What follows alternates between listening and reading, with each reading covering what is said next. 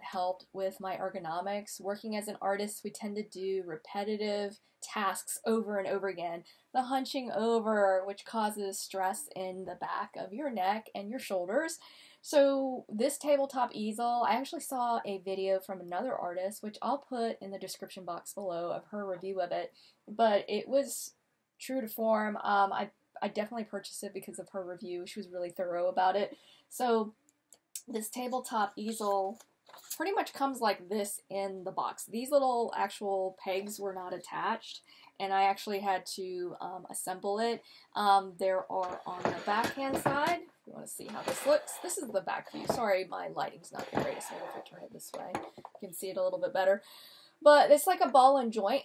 Kind of reminds me of your shoulder. It's going to rotate, and you can lock it in place. Like, it has this little lever that you can tighten and loosen it. It has on the very bottom of it, I'll do this real quickly, 4 little pads to help kind of prevent it from sliding around. But there's these holes that have been drilled in, and then there are these washer right here, and you can just tighten it and loosen it as you need it. If you don't need it, you could just tape your drawing to it. Another thing I liked about this is you can change the orientation. It can go up higher. It can rotate vertically this way, and there are holes drilled in here at the bottom that you can add the little pegs as well. So I tend to use it more like this. Another little thing that was kind of a side benefit, because not only do I do traditional art, and this is a pen and ink that I ended up doing on this easel, is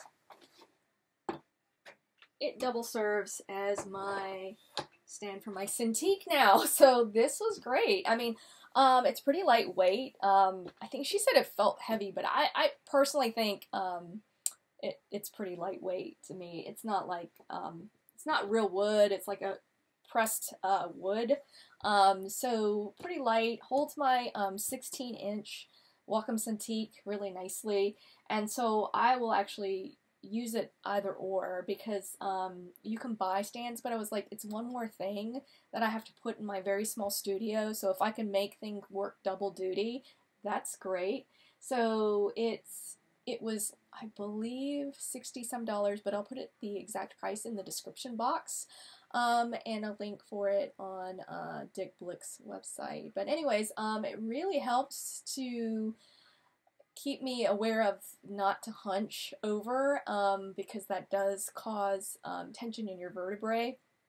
Also, it causes, the muscles in your back to get sore. So this was really helpful, and I use it now all the time for drawing, whether it's digitally or traditionally.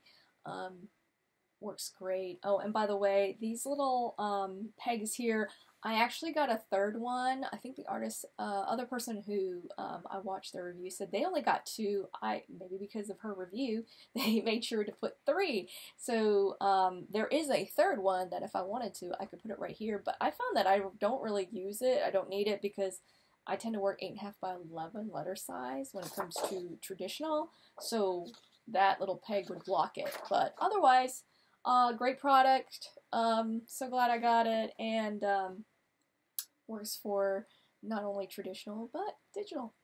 Thanks for watching.